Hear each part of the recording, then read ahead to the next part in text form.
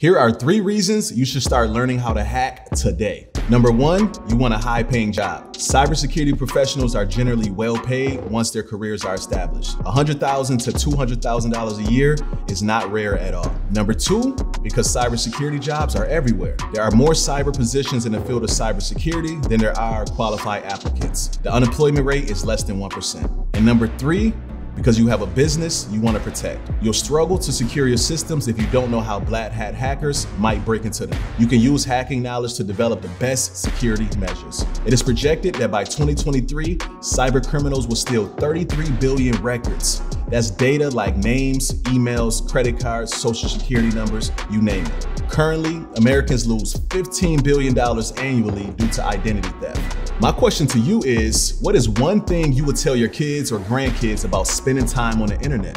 One thing that you think will protect them from cyber criminals? And be realistic with your answer, okay? I can't wait to read them. Stay safe out there, but also stay dangerous. Peace.